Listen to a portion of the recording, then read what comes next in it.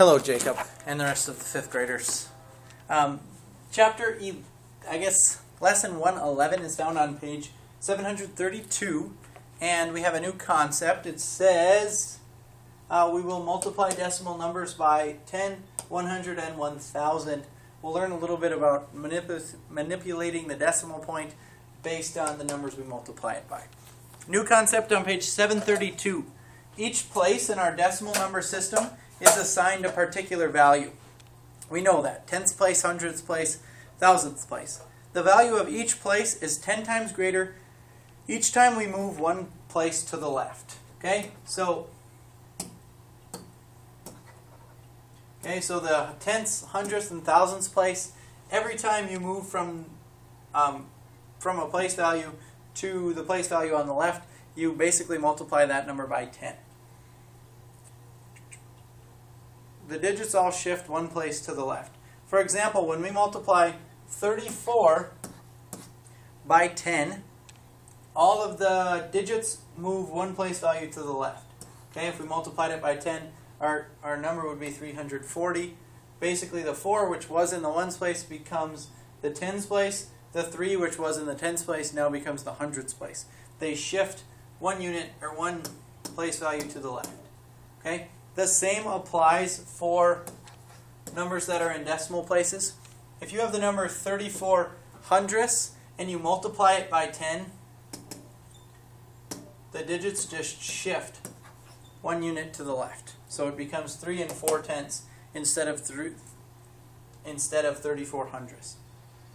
We see that the digit 3 moved to the other side of the decimal point when it shifted one place to the left. The decimal point holds steady while the digits move. Although it is the digits that change places when the number is multiplied by 10, we can produce the same result by moving the decimal point in the opposite direction. Okay? So if we have 34 hundredths, we can multiply that number by 10. Okay? We'll get 0, 4, 3. And we can understand that we have two decimal places, 1, 2, and we can move our place that way, or we can move our decimal that way, and we get 3 and 4 tenths. Another option, if we have the number 34 hundredths, another option when multiplying by 10, you just take your decimal point and move it one spot to the right. Okay? If you multiply by 10, you move it one spot to the right. If you multiply by 100, you move it 2 spots to the right. If you multiply it by 1,000, 3 spots. Okay? The number of the number of places the decimal moves is based on the number of zeros that you're multiplying it by. If we have 10, okay, you're moving it one decimal place. If you have 100, you move the decimal place twice. If you have 1,000, you move that decimal point 1, 2, 3 spaces. Okay, now let's try a few practice problems. Example number 1. Example number 1, it says multiply 1 and 234 thousandths by 100. Okay, multiply 1 and 234 thousandths by 100. Now, when I see the number 100, I understand that I can set this up vertically, and I can multiply it like this. And I can hang my zeros off. And I can drop them down and multiply 4, 3, 2, and 1. I have 1, 2, 3 decimal places. 1, 2, 3 places here. Okay, drop off these zeros now. And I have my answer of 123 and 4 tenths. Okay, but I know that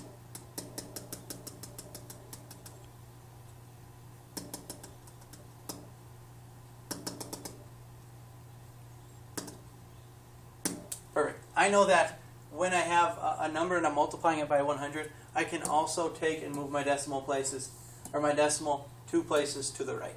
Okay? I have 2 zeros here, 100. I move my decimal place 2 digits to the right. My answer ends up being 123 and 4 tenths for example 1. Example 2, I'm going to do a couple practice problems. First, I have 1 and 234 thousandths times 1,000. Okay, I count my zeros here, 1, 2, 3.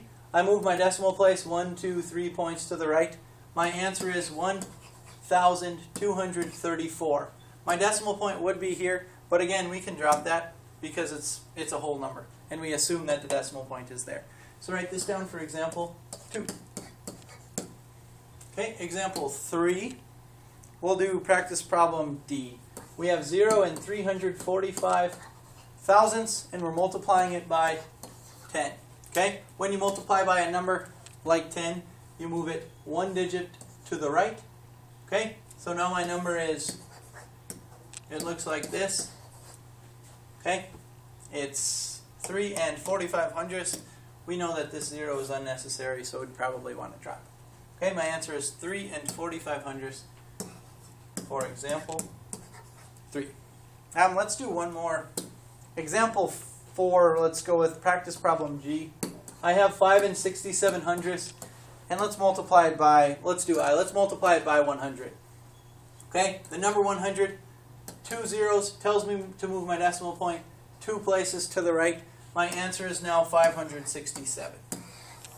Okay, and we're writing that down for example 4. Okay, for the lesson today, we learned how to multiply decimal numbers by 10, 100, and 1,000. You can do it the long way. You can multiply 34 hundredths by 10, and then count your place values, and then move your decimal point over.